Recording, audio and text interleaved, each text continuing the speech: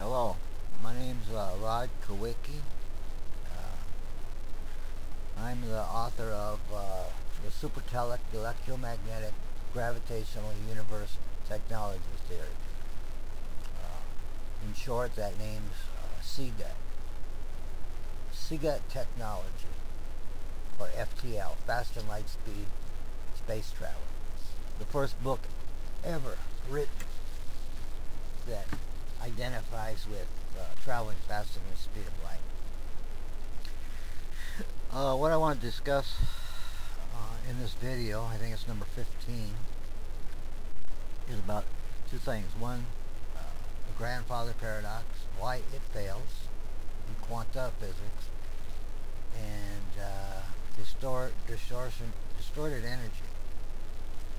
What is distorted energy? Distorted energy is energy left over from the Big Bang, or elusive energy that is floating around in space, as you want to call it. It's energy that's not connected to anything, so it just floats around.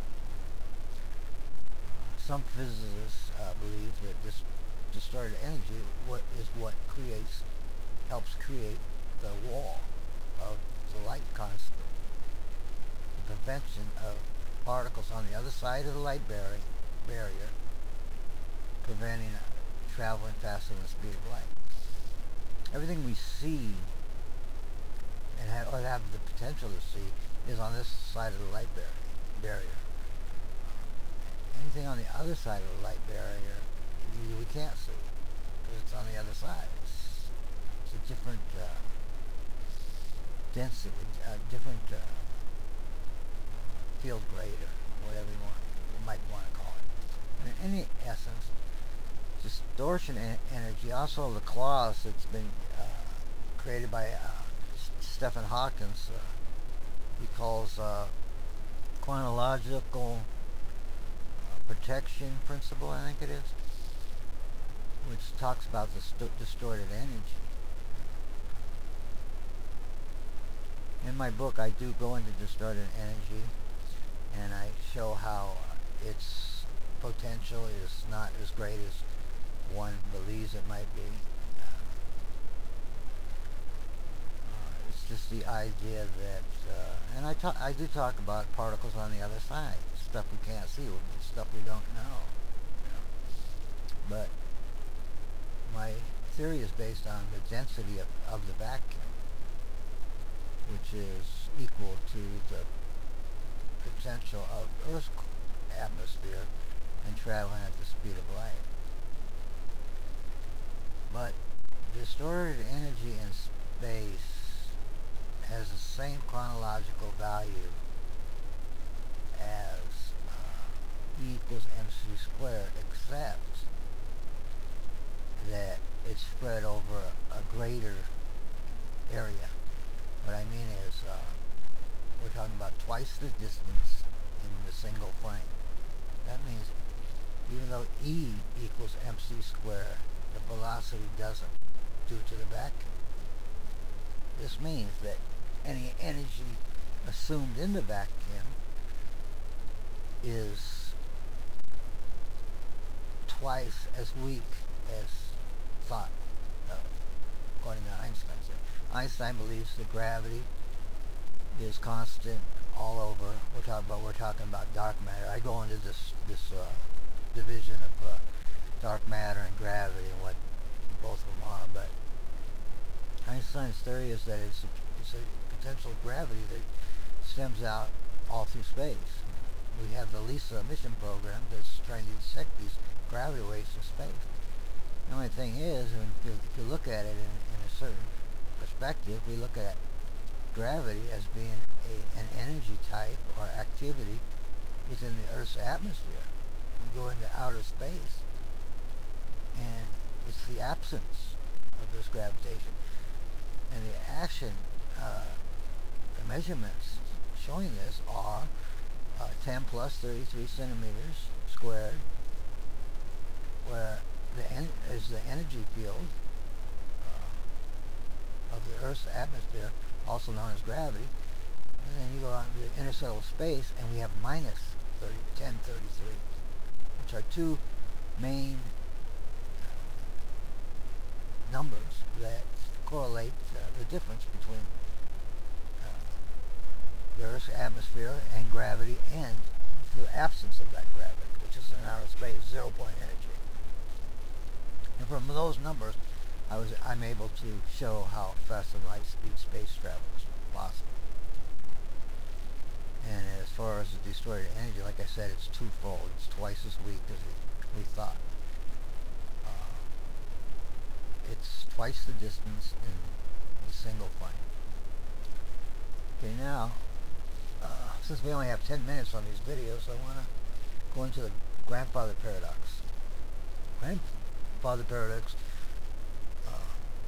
written by Albert Einstein, explains a venture of traveling, of a traveler traveling from the future, some place, or the present, traveling in a time machine back into the past, killing his grandfather so he wouldn't be born. Well, elusive to itself, I find it very unwarranted. For one thing, if he did that, he would not be born. Okay, then you say, well, he didn't do that until he went back and did it and killed his father. In essence, that's true. But he still wouldn't be born. Things just won't vibrate and change, as some believe, as a dimension. What happens is the traveler from the future, or the present, let's say, if this was 2010 and the guy got in a machine and traveled back in time,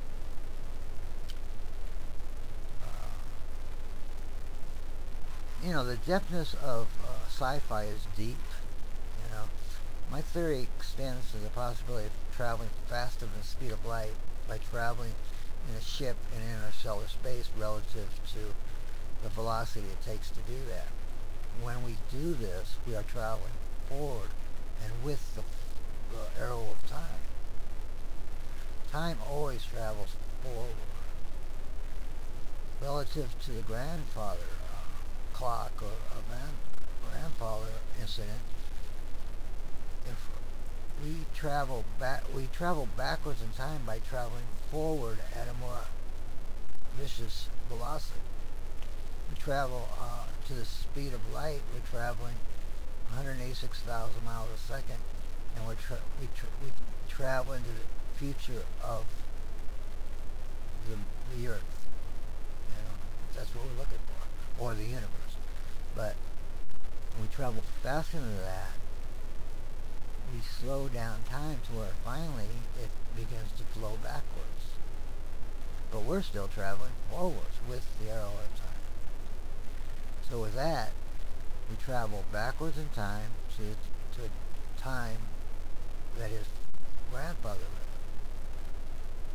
Now, he wants to change history. He can't do it. He's from the future already. He goes back and kills his grandfather. History nothing will happen. The only thing will happen is he'll either be arrested, or police from his time frame will come over and get him for the murder. He didn't change that. What he did is the event happened at the time as in his time frame. He went back into his grandfather's time frame, not his. He killed his grandfather. Then he came back to his time, thinking that everything's just going to disappear and he won't be born. Well, that's not the fact. He gets back home, finds out he's still alive. What happened is the murder incident that took place happened in 2010, not the time that he went back to travel. And this is what's wrong with the Einstein paradox. Traveling backwards in time doesn't mean you travel on the same timeline. The timeline is equal to the present or time that you start traveling, not the time frame that you travel back to. A person is traveling from a time frame in the future with the ability to travel backwards in time